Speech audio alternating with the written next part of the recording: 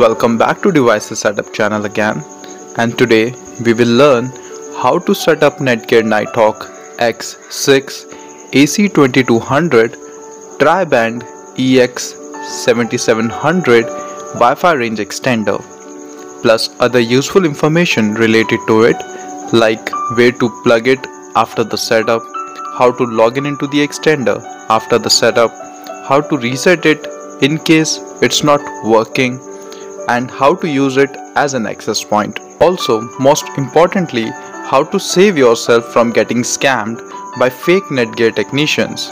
Yes, you heard that right. So let's start the video.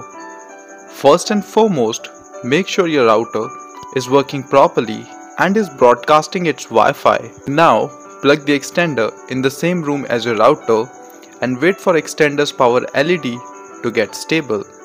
Now, we can set up this extender via Netgear Installation Assistant or browser and via WPS. So let's learn the browser setup first. So grab your Wi-Fi enabled computer or cell phone and go to its Wi-Fi list. There you will see Netgear_EXT network name showing up. Connect to that network. Once connected, open a browser and in the URL or address bar type mywifiext.net and hit enter. This will bring Netgear Ex7700 new extender setup page. If not, then try mywifiext.local or type 192.168.1.250 into the address bar to access the setup page. Also, be very sure to type this only into the URL or address bar, because if you type it into the search bar, then you might land upon third-party websites, and when you call them or chat with them, they will scam you for hundreds of dollars by saying your device is faulty and needs a fix, for which you need to pay. So save yourself from this scam by watching our complete video on Netgear scam, plus share it with friends and family members who owns Netgear extenders too. The link is in the description. Anyways, on the setup page, you will first need to create an account and then follow the on-screen instructions. Next, you will need to select your router's network name that you want to extend and type its password for confirmation and hit Save Settings. Also, during the setup, you will get one Wi-Fi name option that you can enable or disable. So if you enable one Wi-Fi name, then your extender will use the same Wi-Fi name and password as your router. So you won't be able to differentiate which one is the extender in your Wi-Fi list after the setup. Whereas if you disable it, then extender will use different Wi-Fi name than your router's Wi-Fi, and by default it will come up as EXT at the end. In case mywifiext is not working for you, then we have made a video on how to resolve this issue. The link is in the description. Moreover, just in case if in future you would like to make any changes on the extender, like changing its SSID or password, then you will have to log into it first. So the method to log into the extender after the setup is different than this one. We have made a video about that, you can check it too. Now let's learn the second method to set up the extender, that is via WPS.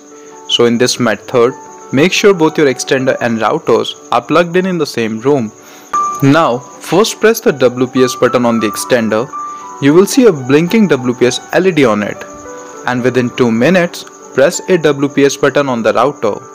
A solid WPS LED will confirm a successful WPS connection. Again, you will be able to see the newly set up extender network name in your Wi-Fi list. If one Wi-Fi name is disabled, it will come up as your home network name _EXT at the end, and the password will be same as your router's Wi-Fi password. In case the WPS setup isn't working, then it is very likely possible that the WPS is disabled on the router. You can enable it again with just 2 to 3 steps. For this, you will just have to log into your router and enable the WPS from there. Check out our videos on these topics too. Link is provided in the description. Moreover, in case your extender is not working or not setting up or even not showing up in the Wi-Fi list, then we recommend you to reset it first. You can do that by holding a paper clip inside the reset hole for 10 seconds while the extender is still plugged into the wall. Now try the above mentioned setup steps again. And we recommend you to place this extender halfway between your router and the location with poor Wi-Fi connectivity. Also, place it away from bigger home appliances like microwave, refrigerators, AC, etc. Also, you can set up Netgear extenders in access point mode, which provides faster internet speed than range extender mode. Check our video in the description on how to do it. Finally, if you found this video useful and you want to appreciate my efforts and research, then do kindly hit like and subscribe button. It will be a great help. Plus, we keep on bringing videos related to routers, Alexa, printers, Roku and other home devices. So if you subscribe to the channel, you might learn few tricks for your devices. So see you guys in the next video. Till then, have a wonderful day.